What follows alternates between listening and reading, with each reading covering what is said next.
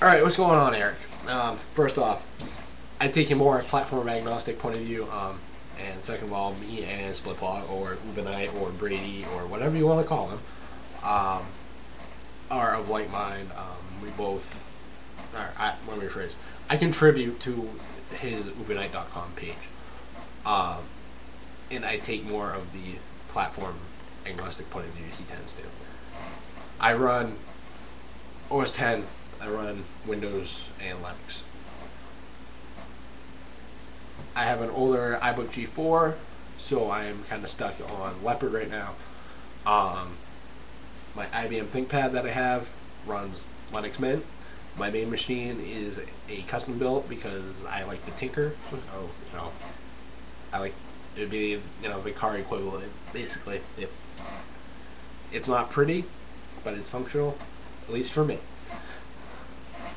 You know, so and that machine runs Windows 7 and runs distro called MoonOS. All the I prefer Ubuntu-based distros if I'm running Linux. Now, some of the things I have issues with that you mentioned in Linux, or open source in general, I should say. The development model is slower. It, it really depends on what you mean by development. If you're talking core kernel, there's some stupidly astronomical amount of commits to the Linux kernel on a daily basis. I believe it's under one of the Google Talks by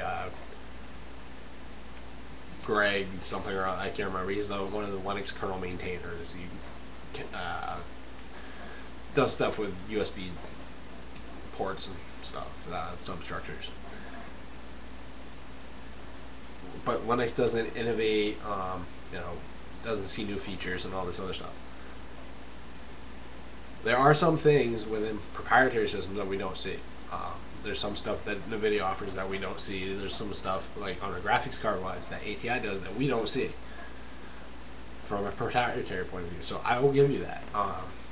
But that's a proprietary company because they're not quite sure how to deal with an open source operating system. Unfortunately, most of the model is based on closed source software. So, um,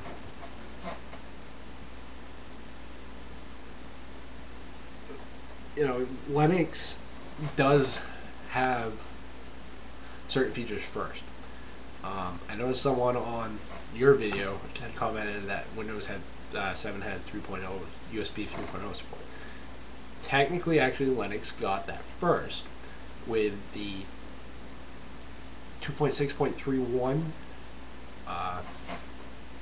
kernel.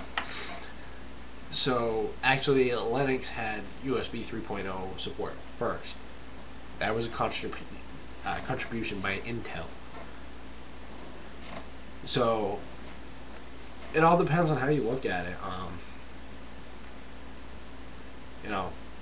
For me, I use open source software not because it's cheap, it's free, or whatever. It's because where I run all these other systems, it's consistency on all three platforms for me. I don't have, if I'm doing a document in OpenOffice, I don't have to worry about file conversion, so I try sending it to my Windows 7 machine. I don't have to hope that the file conversion to RTF or DocX or any of these other file formats might work. So if I'm running like IBM Lotus Symphony and I save it as an ODF or ODT, and I'm running that on Windows and I'm running that on OS 10, well, guess what? I'm pretty sure it's going to work and the conversion is going to come out fine. So, to me, that is what I need. I need consistency. I need less headaches. So, things like Pigeon GIMP and all that kind of stuff, I run those. I have higher end programs also, though. Like the GIMP to me is not so much like it's powerful, The UI could use some work, definitely. Um, but it's not meant to be a Photoshop replacement. There are features in Photoshop that if you're a professional photographer that you're gonna need that the GIMP just doesn't offer. You can do a lot of stuff in the GIMP, but it's just not gonna cut it. And that's fine. And yes, unfortunately that means you're gonna have to run Windows or OS 10 or whatnot in VM or whatever. So for me, I try to find web-based applications or open source, cross-platform, be it paid for, free, doesn't matter. If I can find software that will run on all three platforms, then I am content. And unfortunately, it's the 10% that are speaking for most Linux users that are the vocal jackass minority zealots that need to shut the hell up. Because personally, I say the development model for open source is better than proprietary software because it keeps your competition more honest and it keeps your competition on its toes if everything's out in the open. But that's my opinion. Things that Apple have done, I love. They contributed Grand Central, which was the speed boost in Snow Leopard as open source, the FreeBSD base for OS 10.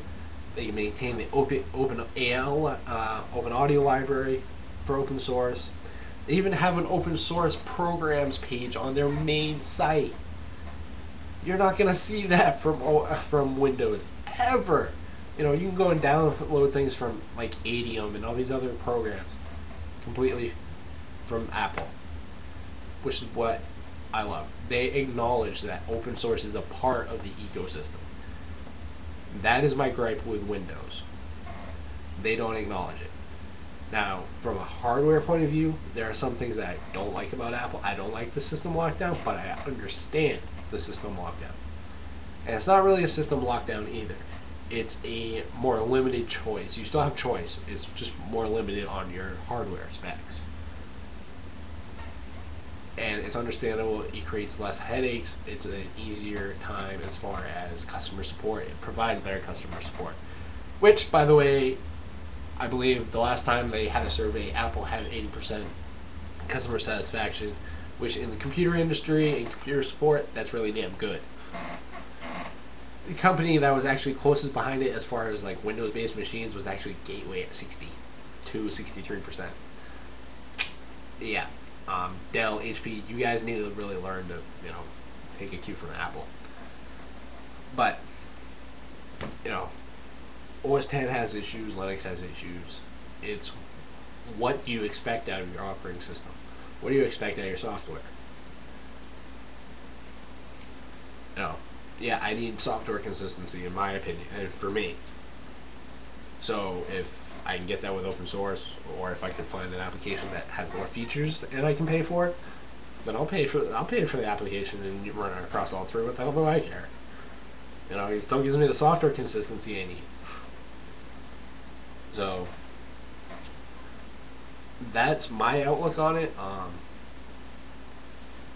Again, to me, it's the 10% Linux open source flaws, FOSS zealots that are making the 90% of the other, be it Linux users or open source users in general, look bad. That's just my point. So.